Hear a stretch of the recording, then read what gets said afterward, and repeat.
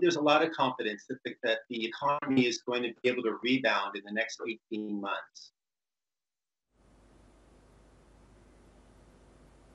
Right.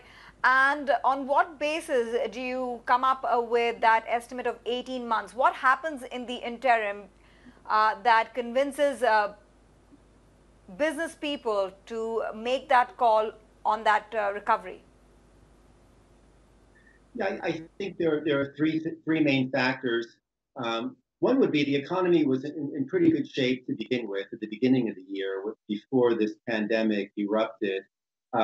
The second thing would be is that it hasn't hit Taiwan very hard. Taiwan has done an amazing job. We have fewer than 400 cases, 6 deaths.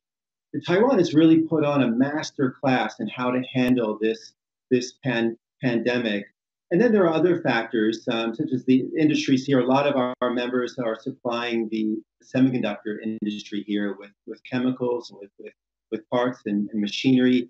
And Taiwan's semiconductor industry continues to power on. What about Taiwan's role in global supply chains, which also links it to China and other countries in the region? How do businesses feel about the disruption in those supply chains impacting doing business in Taiwan?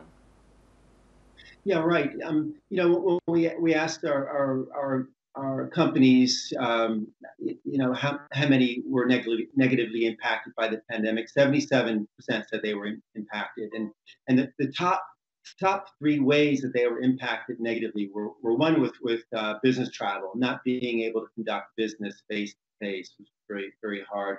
The other one, of course, was a lower demand in products and services, and the third is what you're mentioning here, was supply chain disruption. We have a lot of companies in Taiwan that are manufacturing electronic components for factories in places like China.